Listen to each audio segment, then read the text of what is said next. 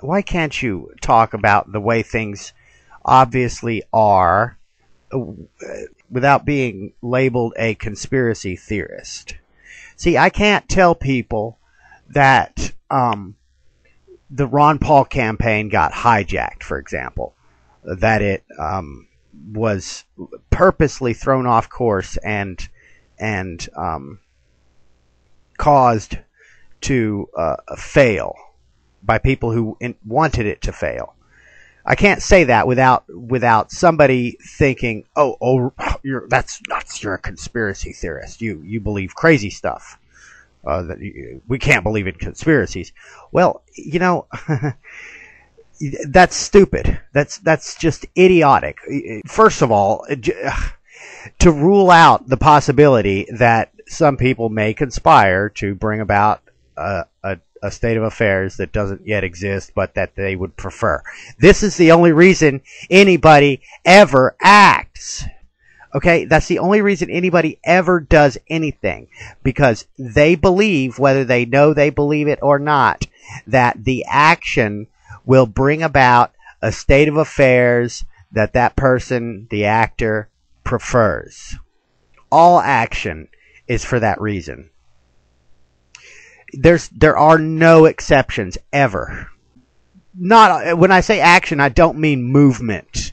Okay, I don't mean a reflexive movement, turning in your sleep, scratching an itch without thinking about it, that kind of stuff. That's not what we mean by action. I mean human action as defined by Ludwig von Mises, which is to act rationally. And now, again, rational, it doesn't need to be shown that all action is rational or even assumed. It all comes back to the action was undertaken because the individual believed that the action would result in a state of affairs that he prefers.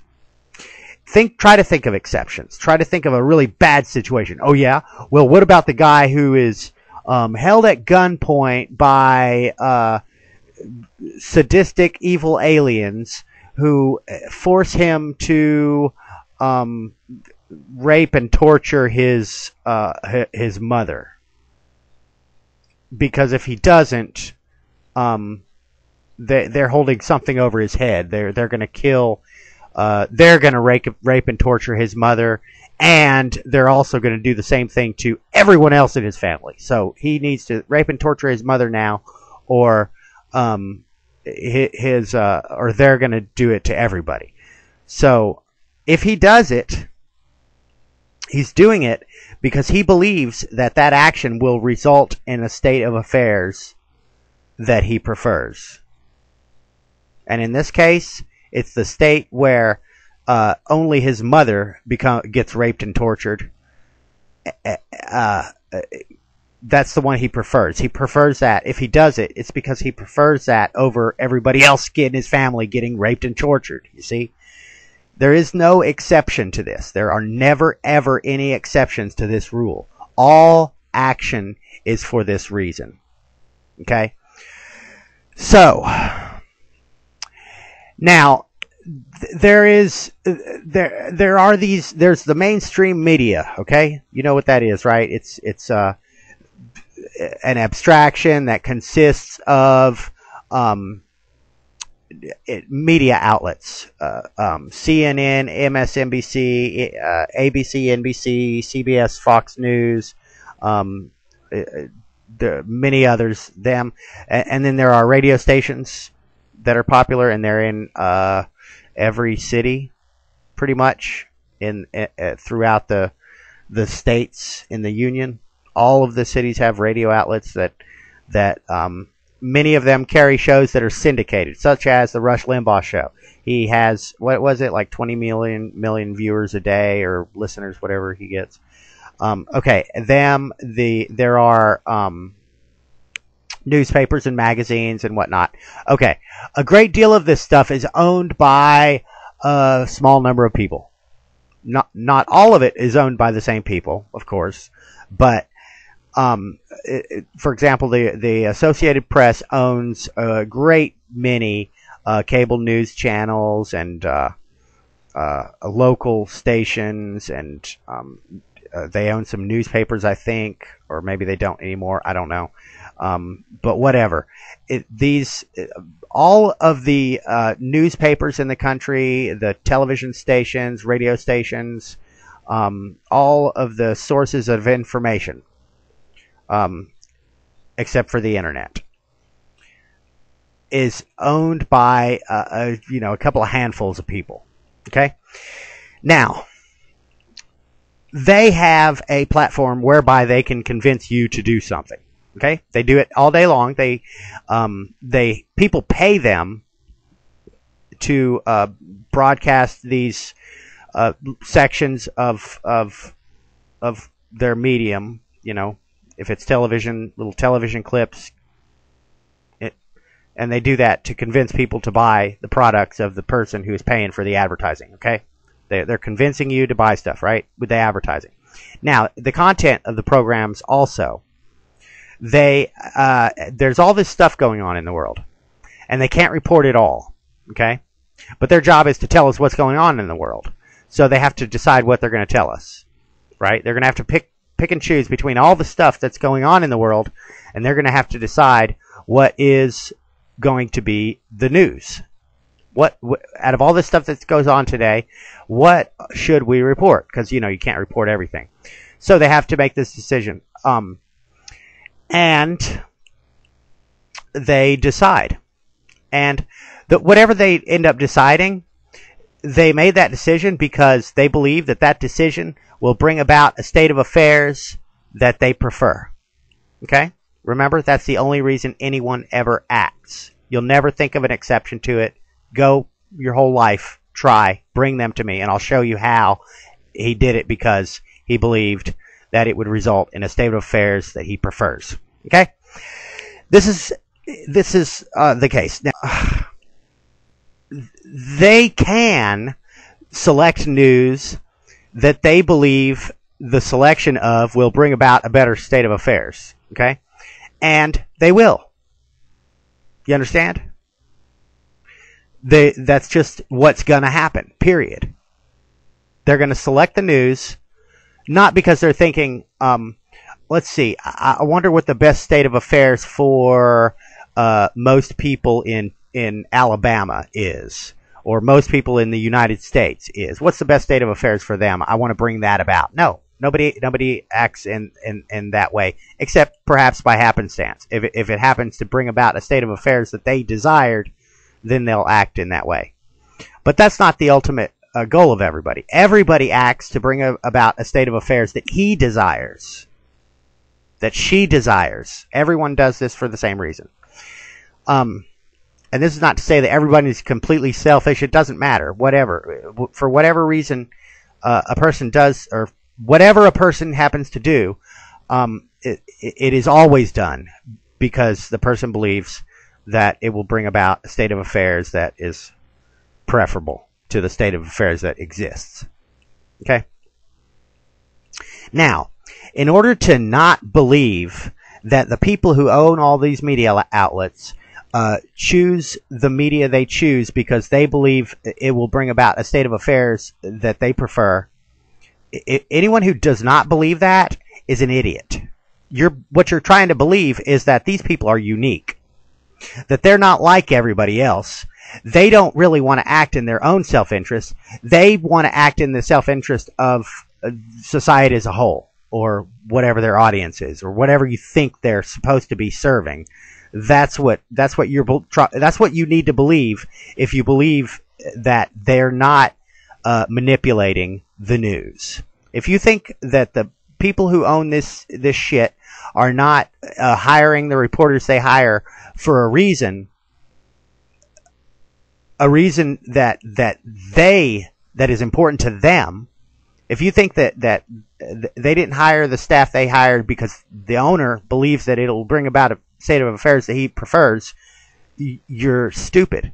You need to show me an example of him acting because he believed that it would bring about a state of affairs that he does not prefer, that he prefers some other state of affairs. So his action was to go and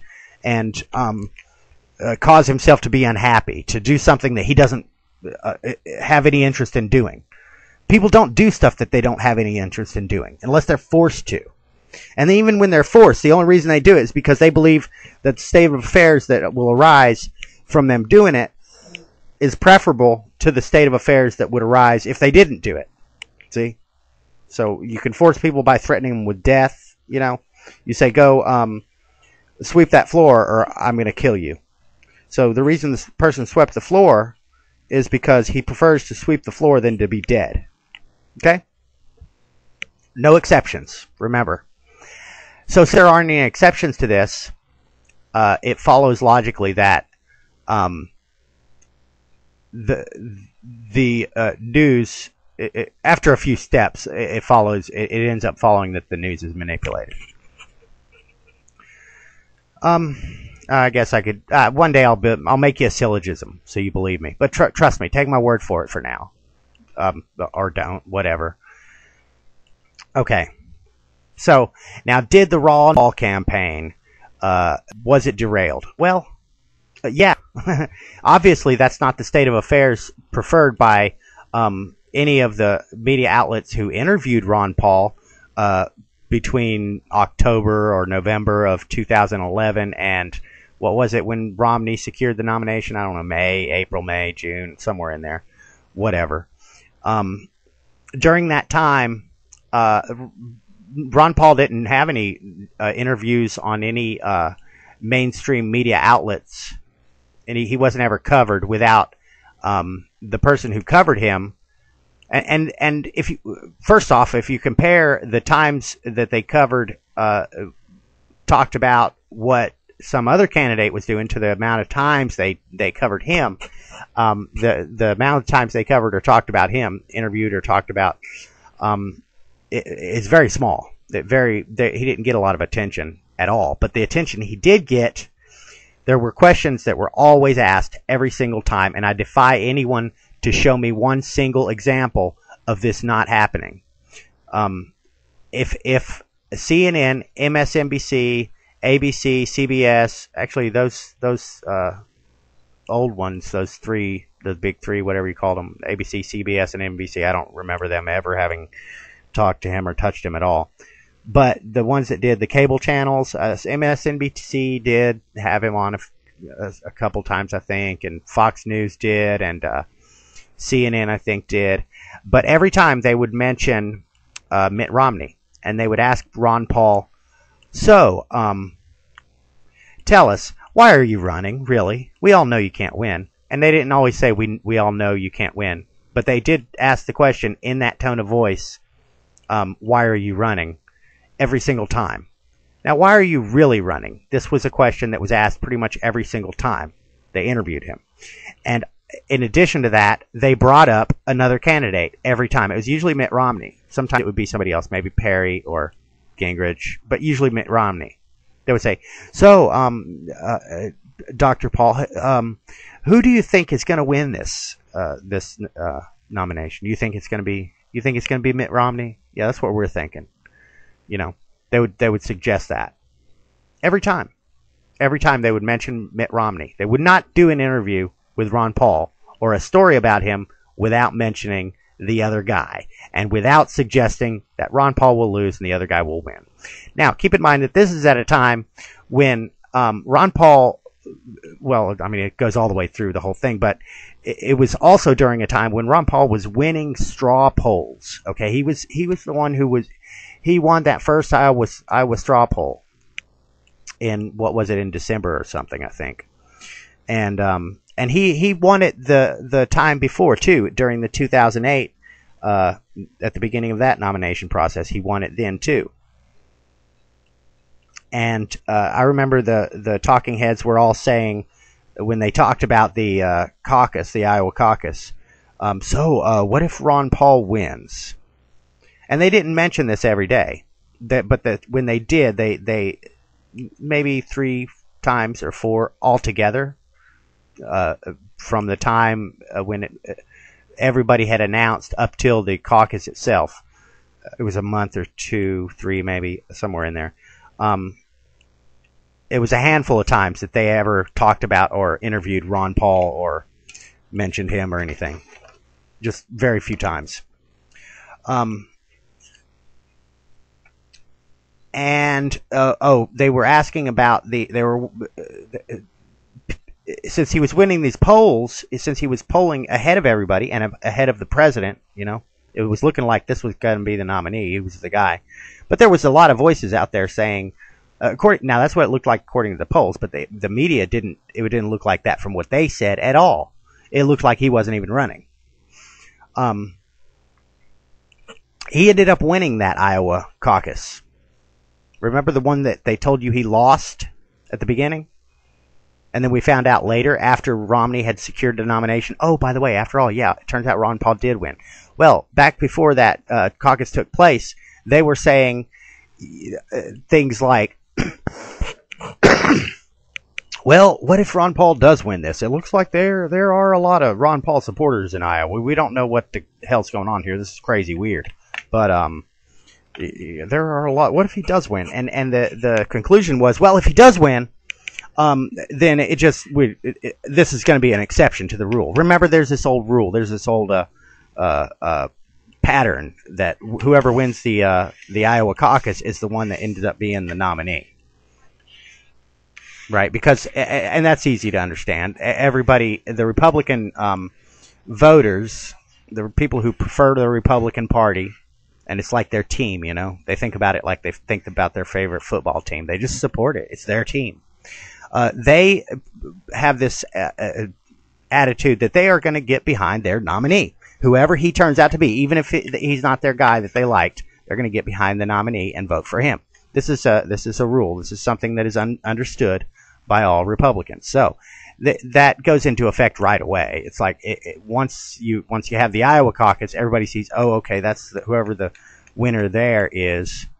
They start looking at him and thinking, well, I guess I could get to like this guy. What's good about him? Why are all these other Republicans voting for him? And he may end up being the nominee. I guess maybe I'll start convincing myself that he's the one we like. That's what goes on, and maybe that reasoning isn't done in on a conscious level, but it does happen. So anyway, there's that old rule that says whoever wins the Iowa caucus ends up being the nominee. And so the media was looking at the possibility that Ron Paul would win the Iowa caucus. And so whenever they talked about it, now keep in mind, this is only a handful of times. They're talking about this campaign every day, all day long, all of them. And between the whole damn conglomeration of outlets, he was covered, I can count the times probably on two hands. Between the time the whole thing started, before everybody even announced, back in the beginning of December, all the way up through January, that caucus, they were covering this nomination every day, but the total amount of times, so that means they're talking about people like Michelle Bachmann, Mitt Romney, Rick Perry, the Herman Cain. So they're talking about them a lot, but barely ever mentioning Ron Paul. And despite all this, it looks like he might win that poll, or that caucus. And so they said, well, if he wins, I guess that's just an exception to the rule, because we already know it's a foregone conclusion that he can't possibly win the nomination. Now, they're saying this even though he's polling ahead of the current president. Okay? So it was decided, look, you're an idiot if you don't understand that it was decided beforehand that Ron Paul was not going to be the next president. Okay? It was decided by who? Well, I don't know. I don't know who. I don't have to know. I don't even care. Do I think that some people got together in a smoke-filled room and talked about it and decided, okay, we are going to sabotage Ron Paul's campaign in this, that way, and the other? I don't know. That may have happened. Who cares? It doesn't matter. I don't know. But it's obvious that whoever owns MSNBC, CBS, ABC, Fox News, all them, they did not want Ron Paul to win.